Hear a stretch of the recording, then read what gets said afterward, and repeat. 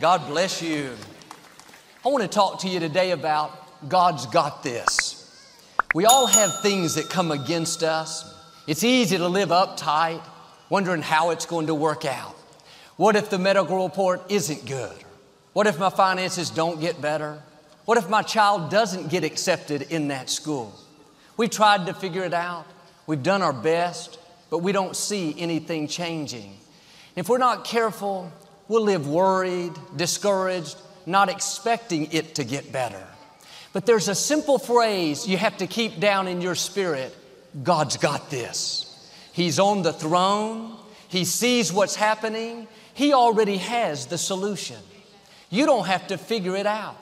There may not be a logical answer. In the natural, you don't see a way. That's okay. We serve a supernatural God. He has ways to do it we've never thought of. And instead of trying to force it to happen, living uptight, you have to let go and let God.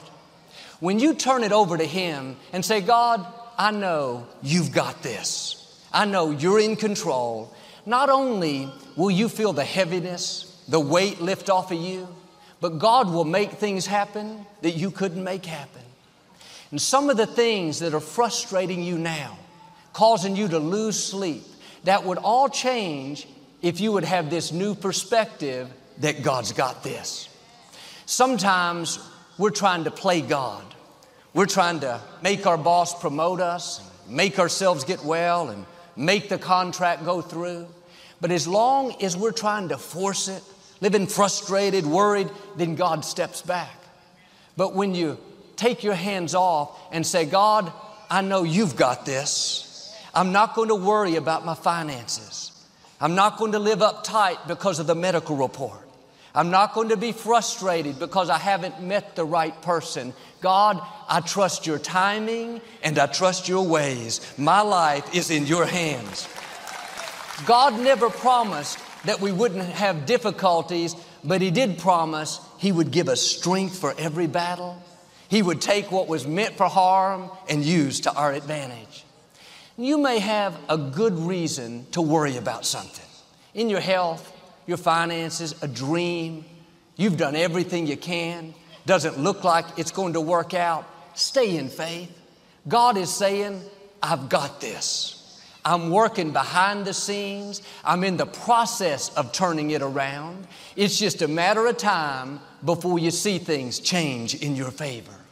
Now, live out of a place of peace, a place of trust. It may not happen the way you thought, but God's ways are better than our ways. God knows what's best for you. He's got this. In the scripture, a young man named Daniel worked for King Darius. The king loved Daniel. Daniel was so good at what he did, the king was going to put Daniel in charge of his whole empire. But when the other leaders heard this, they were jealous. They came up with a plan to get rid of Daniel. When you excel, when your gifts come out in great ways, don't be surprised if people get jealous. Everyone is not going to celebrate you. Some people will try to find fault and hold you back. The good news is people don't determine your destiny. God does.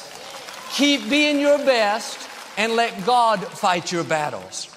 Don't get distracted trying to prove to them who you are.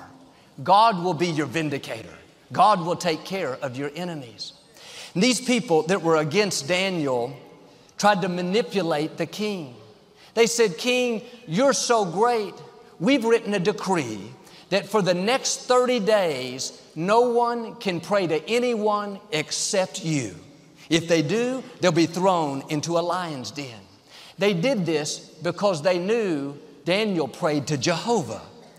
They convinced the king to sign this decree, but that didn't change Daniel. 3 times a day, just like normal, he knelt down on his knees, opened his windows, and prayed to the God of Abraham, the God of Isaac, the God of Jacob. They ran back and told the king, this guy Daniel, one of the captives from the tribe of Judah, is defying your order. The king was upset with himself.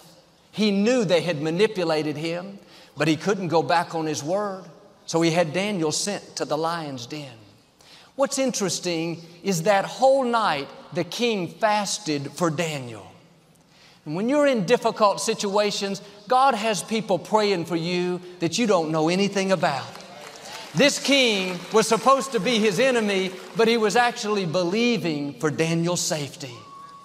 When they arrested Daniel and took him to the lion's den, he wasn't afraid, worried, panicked. He understood this principle. A little earlier, Daniel had seen his friends, Shadrach, Meshach, and Abednego, the Hebrew teenagers, get thrown into a fiery furnace and come out without the smell of smoke.